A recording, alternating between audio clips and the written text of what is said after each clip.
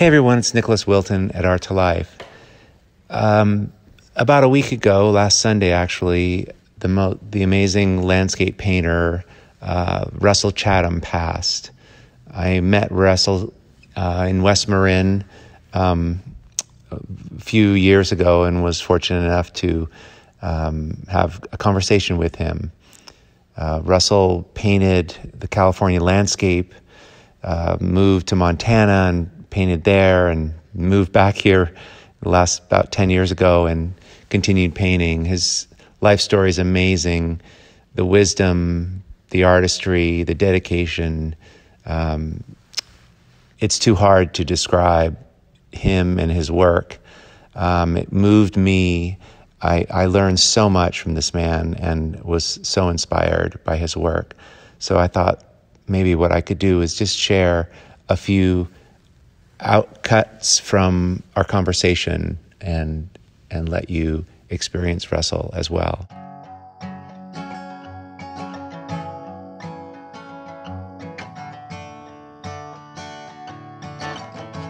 By the time I got to be, say, 18, and my father, who was, just he would say, what are you going to do? You can't just keep fooling around, fishing and painting. He said, so, but I didn't know what I have no idea what I'm going to do. Not a clue. So, and I never thought about, painting as a profession or a business, unquote. But then I took a couple of classes at the College of Marin, which of course is ludicrous in hindsight because I was the worst student. I flunked out of high school. What am I doing at the College of Marin? So naturally I flunked out of there too the first year. Oh my God. But I met a woman who was teaching Asian art history and printmaking and drawing. And her name was Doris Meyer, and she was a very, very intelligent woman. And we started hanging out together, and I eventually married her. And she was like 20 years older than I was. Wow. Well, she said to me, why are you wondering what it is you're going to do? You're already doing it. You're already doing it since you were 7 years old.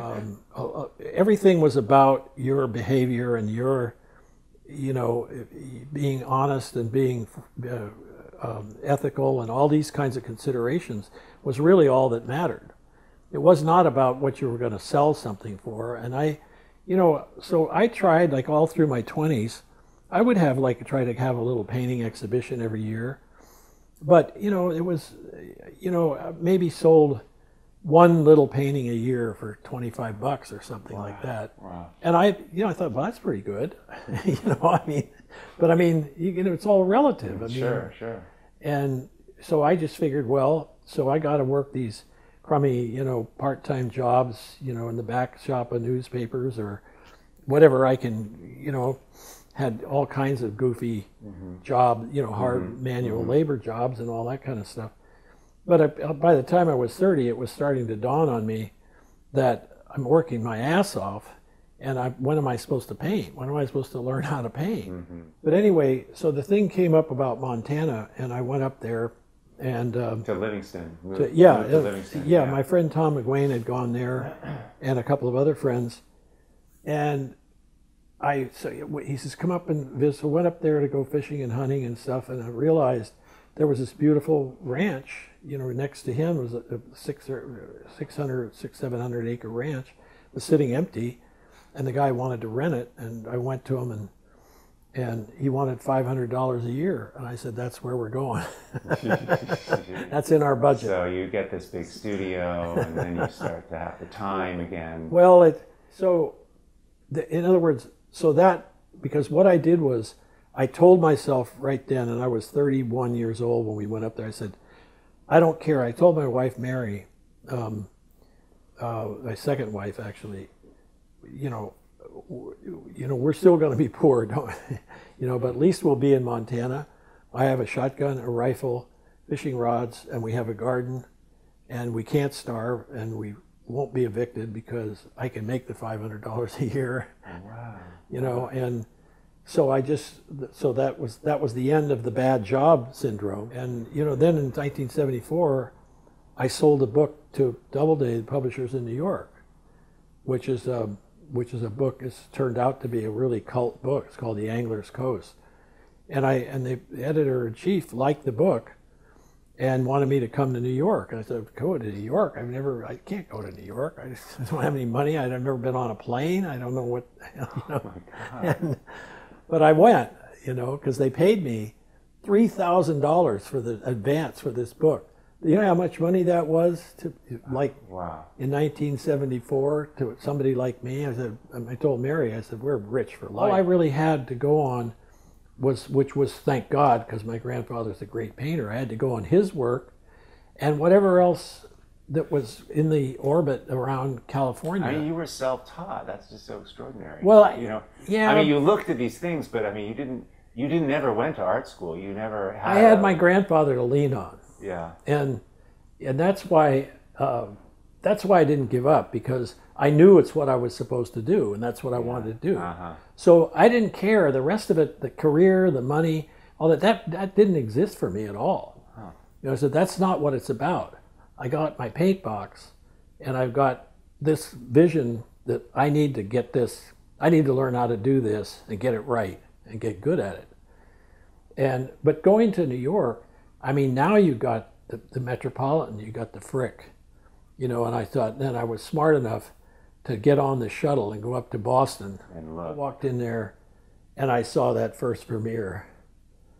Fuck. Yeah. That was really something. But I knew that I wasn't Goya and I wasn't Rembrandt and I wasn't Vermeer, but on the other hand, I did see in the main room at the Frick this huge Corot, and I thought I could go there maybe. I mean, that might be doable. I was still painting outside. I hadn't really made the transition yet from sketching. I'd take my car out, my 47 Plymouth, sit on the running board with my box and go outside and paint.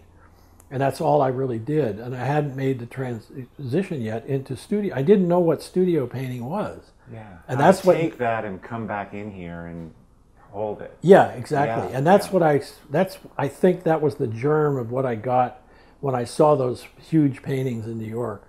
And I realized these are imagination. These are painting from imagination. And I thought, how did they do it? I don't know how they did it. And it was a very tricky transition because when you're outside painting, what's happening is you're sketching, you're pulling information in. It's very specific information that's in front of you, and you're pulling it in and putting it in some form on the canvas. And when you're in the studio where you're not looking at something in front of you, you have to pull it out of your head. Right. Well, what happens? It gets distorted when it comes out of your head. And that's what you want, because then you're pulling out only the essential information. You're getting rid of the meaningless details, right. and the total subservience to copying something that's in front of you. And it was that was a very important transition. That took years and years and years. So these people started coming to Montana to make movies. Oh, right. Jack Nicholson comes to town. Right, exactly. And suddenly, I get it. These people were coming to town who had some money and that were also art collectors, and they'd see a little painting at Tom's house. They said, "Well, geez, that's pretty good. Where'd you get that?" They'd say, "Well, this guy up the road, paints these." They go, "I'd like to get one of those. Where do I find this guy?" And they drive up the road, and there I am in the old pigsty, the pig barn, with the dirt floor. Selling paintings to Jack Nicholson. Oh my God. Wow. So, I mean, it's serendipitous. I mean, because... Like these collectors came to you, right, in a way. I mean, you put yourself out in the boonies, but it just so happened that was a place that was your ideal clients started showing up. How do you evaluate for yourself when a picture is really resonating for you? I mean, how can I put it? I mean, they're definitely not all equal. I mean, sometimes something will develop that, the way I kind of describe it is if something comes out of your subconscious, as it were, and works, that's I call that a gift.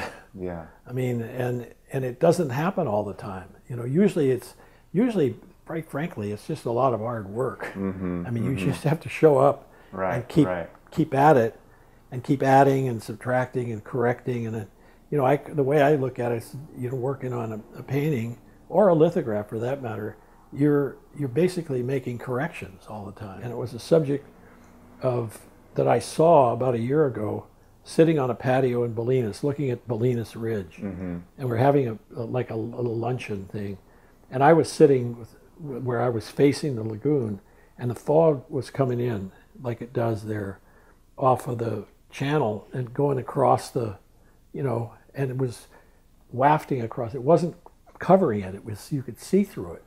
Yeah. And I thought, wow, you know, that's, you know. So I thought.